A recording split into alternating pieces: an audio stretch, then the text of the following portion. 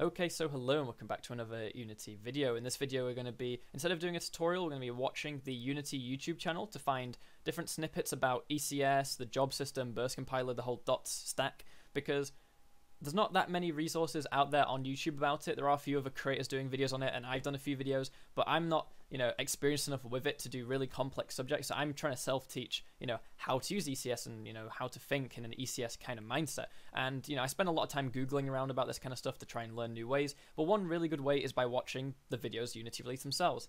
Because whenever they release new technology, whether it's, dots or virtual reality, augmented reality, graphics, audio, anything, they always release videos on it on their YouTube channel, which is really useful. Sometimes they're tutorials, sometimes they're just people giving talks, and the talks usually consist of, little how to get started and tips and tricks, which are really useful. So if you haven't already, go and subscribe to them, and if you haven't already, go and subscribe to me. Now let's get to the video. But of course, first I've got to thank my patrons, so special thanks to Flowstate Games, Average Morning, CZ, Art Farrell, Buddha Ray, and Remy Baldwin. If anyone else is able to help support the channel monetarily, the link to my patrons down below.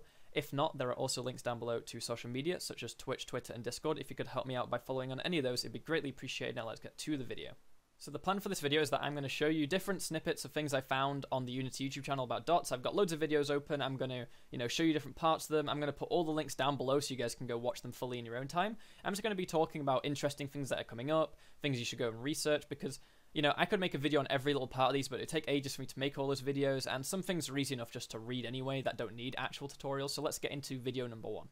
So the first part I've picked out is from their roadmap. So the roadmap is where they talk about upcoming features and what they plan on doing at what time. Obviously now it's 2019 as of making this video. We're quite near the end. We're in October, nearly November. And they obviously say what version they are planning on bringing out certain features. Now entities, so the entity component system dots, they plan on releasing it production ready in version 2020.1, which is obviously going to be the first version they release in 2020, which will be, hopefully at the start of the year, hopefully in the first few months. I don't know the exact release date yet. They probably don't either. They have maybe a rough estimate, but I'm not quite sure. And this is when they are basically trying to say, okay, our code for ECS is not going to change dramatically to the point where you have to actually go back over your own code and change everything. So it's more stable. When it's production ready, it's not in preview, and it also means that they say it's ready to use in actual games, because currently they don't recommend you use ECS for actual games. It's more of a learn how to use it, make some prototypes. But if you want to release an actual game, you're meant to wait until this happens, because this is when they're telling you it's all stable, we've tested it. Obviously there'll still be bugs, there's always bugs with software, but it'll be stable enough for you to actually make real games with. So that's one thing to keep in mind, guys. Early 2020 is when entities is actually going to be, viable to use, and I'm probably going to make a lot more videos using it when it's released in version 1.0. So next is the dots netcode. So this is also coming in 2020.1, and I think they're actually going to release it in preview before then, so you can actually access this project they've made. Essentially, it's for making multiplayer games using ECS. Because one benefit of ECS is that it's really good to use in multiplayer. It's a lot easier than using object-oriented, and I'm not going to get into those fine details in this video. It's more of an overview, but look out for this project. This is the one thing I'm looking forward to the most right now, is getting my hands on this FPS project. I just want to know how they did certain stuff, how they did UI in ECS, how they did animations. I understand animations is currently in preview, or it's not even available at all actually in public, I don't think. And UI, I have no idea how you do UI with ECS. Pure. I know there are certain mono behavior workarounds, but it's not ideal. It's not what you want to be doing. So when I get my hands on this project, just expect a video on it, because I'm going to be dissecting the hell out of it to understand how it works, and maybe even building my own prototypes based on features they put in here. Like they've got the aiming, the shooting. I kind of get how you do that right now, and I could make like a really bad prototype, but I want to know, how do you do it in multiplayer, and is it worth then me trying to make a multiplayer game using dots? If you guys want to see that, let me know down below. When I know how to do it and I've got my hands on with this project, it'll be a possible video idea. So yeah, let's continue. So I know I just mentioned about the netcode and the dots multiplayer, but there's a bit more about it here on this video that I'm going to link down below too. I'm going to link all the videos down below, as I said. So they talk a bit about client-side prediction, a bit about how to do some simple multiplayer stuff, and I don't think we have access to it right now. I haven't messed around with it. If we do, it must be in preview, and I haven't seen the package for it, or at least any tutorials or documentation on it. It probably does exist very briefly, but when 2019.3 comes out, I'm sure we'll get a lot more about it. And also when we get hands-on with the multiplayer FPS project, then we'll actually... Well, it's not actually an FPS, actually. It's a third person over the shoulder, but anyway. When we get our hands on with it, we can look at how they do movement, animation, syncing stuff over the network, shooting, UI. There's so much I want to know about this, and I'm sure you guys do too. if you look, they show an example here of them running around and shooting and people joining, and you know, they've got like a debug thing at the bottom left. Now, I'm assuming if we look in here, all these subscenes have to be ECS, right? So the only stuff not in ECS is like the scene, the lighting. Obviously, that's kind of some of the stuff that hasn't been made in ECS yet. But apart from that, I mean, we've got the HUD, which is obviously the heads-up display, the UI. I just want to know how they make that store, for example, this entity's health when it's in the ECS. That's the kind of stuff I want to know about. If you guys actually do know, let me know down below, please. I can't find much about it online or on the forums, but when this sample comes out, we'll be going through this in a video, maybe, and then even building up a prototype afterwards, just to see what we can do with this after we, you know, break it down and build it back up again. But yeah, this is something I'm really looking forward to, multiplayer in dots. Then next, we actually have a turn-based game, which is, I mean, can be multiplayer, but you would have to, you know, think about how to use multiplayer and this. This is just single player currently, but this talk is really good about showing you, because normally, if you think about ECS, a lot of people think, oh, everything's in the update loop. So how do I do, for example, you know, turn-based games when it's not all about the update loop? And that's what he talks about in this. You still, here's a good picture of it.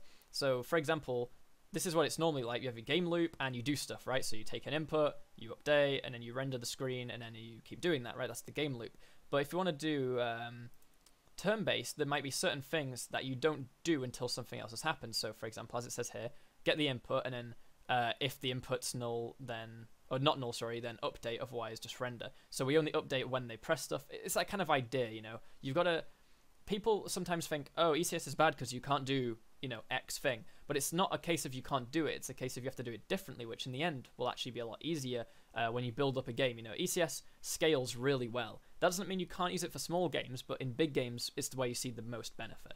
But I feel like when people begin to understand how to use it, and that includes me too, I'm not an expert, then that's probably when more people move over to it. Some beginners are a bit scared about using it because they think, oh, I'm used to using object-oriented. And, you know, same, I don't know how to do a lot of things in ECS as of yet. But the whole point of it is it makes your life so much easier in the long run. It's also a lot more fun to make games because you can do things you couldn't do before. Or if you could do them before, it was a lot of hassle. It's like the idea about, you know, in your game, you might have a weapon, you might have a sword, so it's got a weapon component on it. And if you're an object-oriented, you might think, all right, let's say you have edible items like a health potion that you can drink or whatever, or consumable, whatever. And then you think, all right, I want a sword, but when I use it, it actually consumes it on my hotbar. It's like, well, how do you do that? You have to have an edible weapon or a, well, weapon consumable or something. It doesn't really work. You technically can do that. It's just not a very good idea. With ECS, you just put on the data you need, which also makes... there's another talk about this later on, about how it achieves the high performance and what object-oriented lacks in when it comes to performance. But anyway, yeah, he talks more about the game loop and data, and then gives some good examples, and then eventually actually shows it in Unity working. So if we go to the end, you know, you can go look through the code yourself. He shows how here you have this balloon and these like snails, and when you move, it's then their turn to move, and then you move, and they take the move. And I'm not sure the actual how the game works exactly because, you know, it's just a bit of a tech demo really. But the fact that you can do this turn-based stuff with ECS, you know, it's all about adding components and then removing components. That's what it's all about, right? Components just define what something does at a time. So if you have like a targeting system, you know, your player's chasing something, or, you know, so you've got an enemy chasing you, you'll have a system for the whole moving system.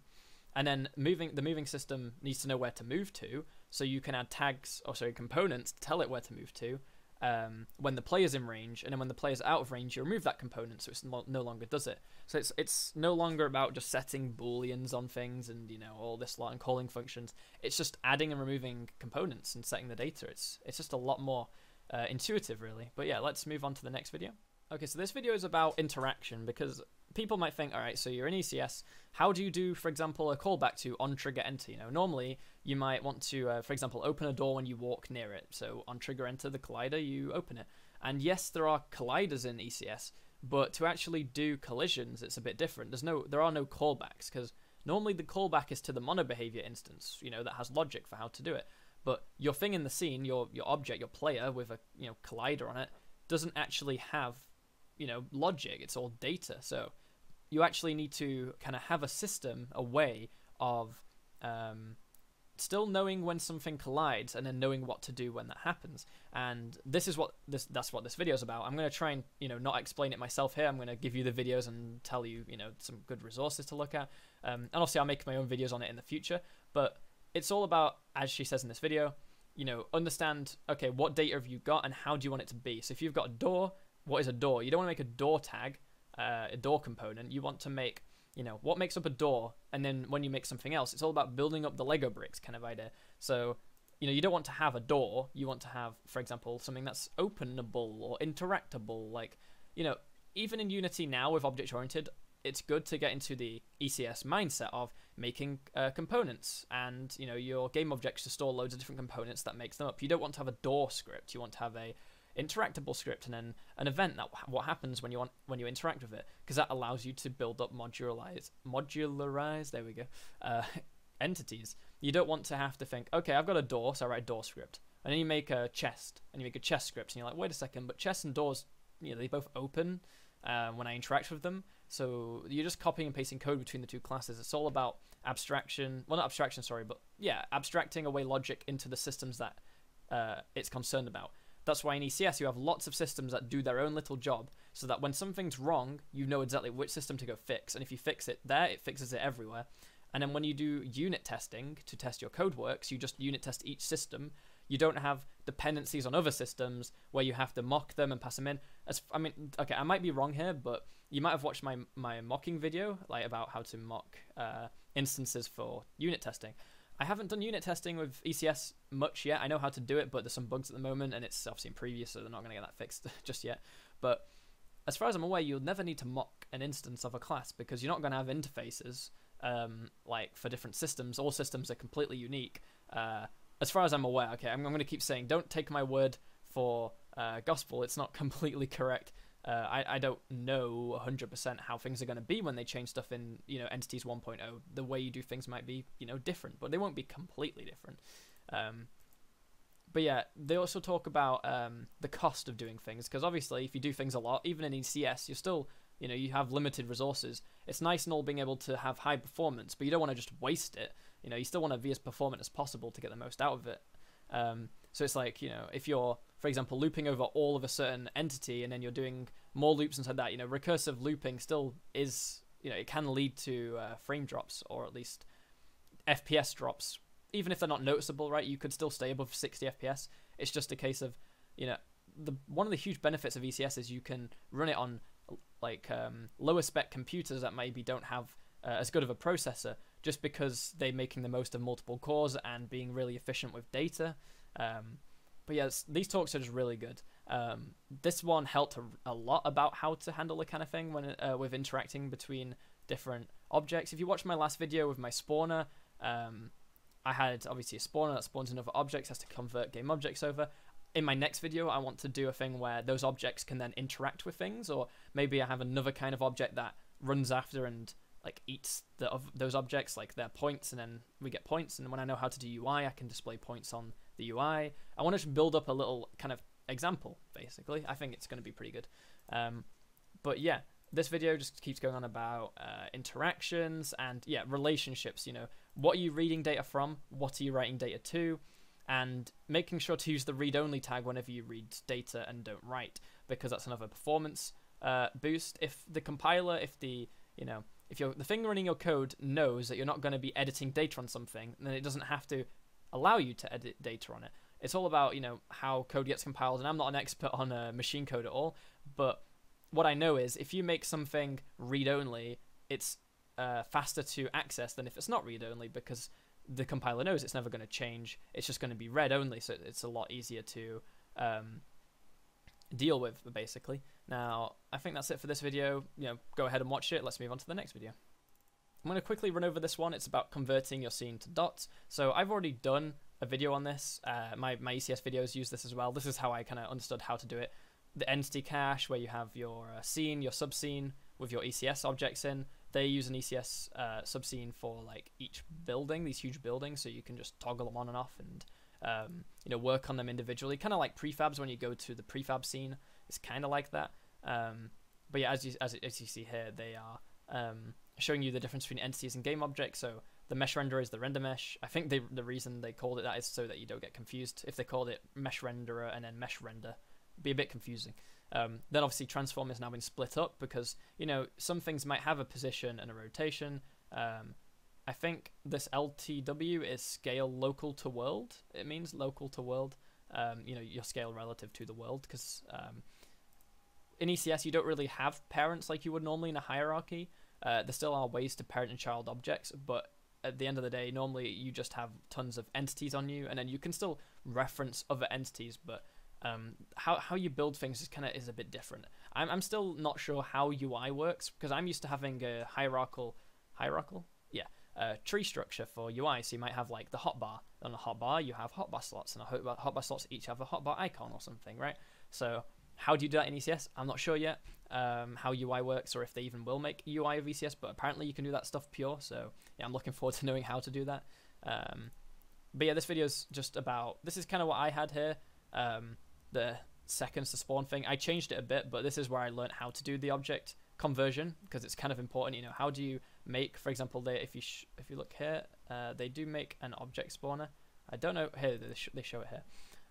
These cubes are spawners, and they drop these different objects. So the way I did it was just spawning off these cubes randomly. They do it so they drop a random prefab in this list of prefabs, and that prefab has physics, so it falls to the ground. You know, it's whatever. But this video is useful if you want to look at how to convert your normal game to dots. It's pretty useful.